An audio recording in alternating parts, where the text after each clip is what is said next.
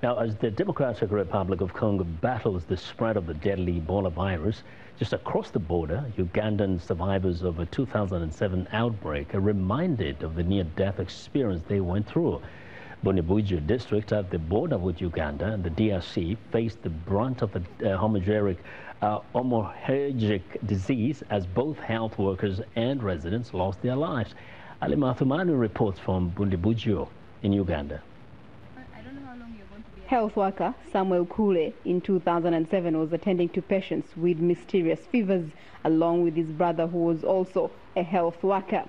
And within 2 days, my brother also was affected. So I attended to my brother also. And after 2 days, he was referred to Bunibujo Hospital and he died in Bunibujo Hospital. Kule also became infected, and it was his blood test that confirmed Uganda was facing an outbreak of Ebola. Chachimwa Jacobet lost 2 brothers and a niece to the virus and became infected herself. She recalls the stigma and rejection of being linked to Ebola. Even those we shared meals with, those who spent their days with us, suddenly never wanted to be around us.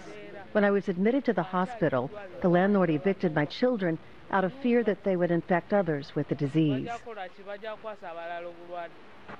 Before the 2007 Ebola outbreak was contained, 149 people were infected and 37 died, 5 of them health workers.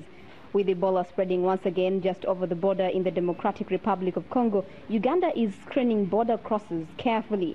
Uganda's Ministry of Health sent a trial vaccine for frontline workers like Francis Muhindo, who fought the 2007 outbreak. The threat is that anytime anybody can contract it from Congo, cross up to here, and maybe we get in contact with such a person and have and contract the disease. So, if I'm immunized, I think I will be safe. The Ministry of Health says 20,000 people cross the border each week, putting Uganda at high risk of another Ebola outbreak. Halima Athmani for VOA News, Bunibujo.